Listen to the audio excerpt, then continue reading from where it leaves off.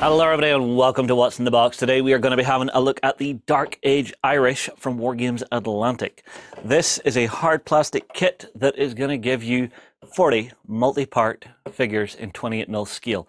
And these guys, I love the look of these. If you're into things like your saga, this is a fantastic box to pick up because you get tons upon tons upon tons of options. Now, all the sprues that come in the box are identical, so I only need to show you this one right here. So let's start working through our sprue. So we've got some small shields on here, we've got some swords, some axes, some arms, we've got a little dude with a drinking horn, we are Irish, we've got some slingers, we've got shillelaghs.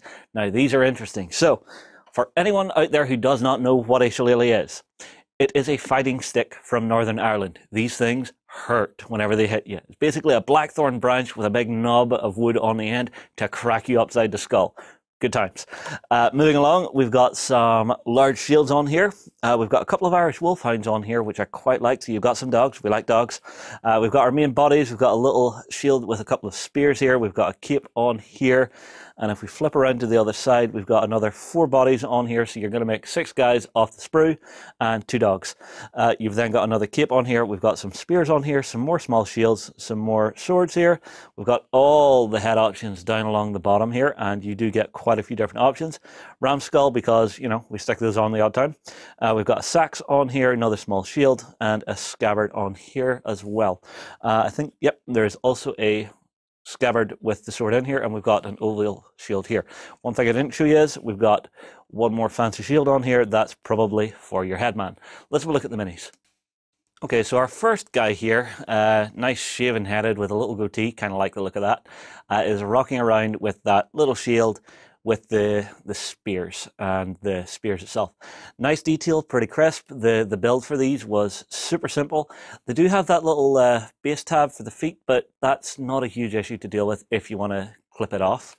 Our next guy is a guy wielding one of those shillelaghs. Not even kidding. If you get lumped with one of those, they are going to hurt. I also gave him a big shield just to actually see how it looked, and it's quite nice. If you like doing some freehand work, pretty cool. He's also bare-chested. One of the things I will note is some of the miniatures have a ball joint on the weapon arm socket. So just watch out for that whenever you're building them. We then have another guy here. Again, one of the ones with that ball socket joint, carrying a spear and that nice big oval shield as well. If you're looking for some transfers for these guys, Little Big Man is definitely a good shout. Around the back, you can see he's actually got a little sax tucked into his waistband there. Next up, we have the leader of the pack. So we've got our headman. He's wearing a cape. He's a little more fancy. We put the scabbard on there, that nice fancy shield on there. And I did pick out quite a nice sword for him as well. The cape's actually quite interesting for the way that it actually attaches. So you pop it on to the shoulders and then the head goes on top, and the fit is really quite good, but it is an optional piece and I like having options. Our next guy, he is basically rocking around very angry with an axe. I think I may have misposed the arm on this one ever so slightly, but that's me being dumb and not building it the right way. Our last human in the box, I decided to have an affluent guy who was quite angry, but he had just picked up a rock to throw at your head. There is an arm with a rock on the sprue. When I discovered that, I was more than a little amused. Our last thing is our puppies. So we've got a couple of Irish Wolf Hounds in here running forward to basically bite the ankles of any of the Romans or anyone else that these guys might have faced.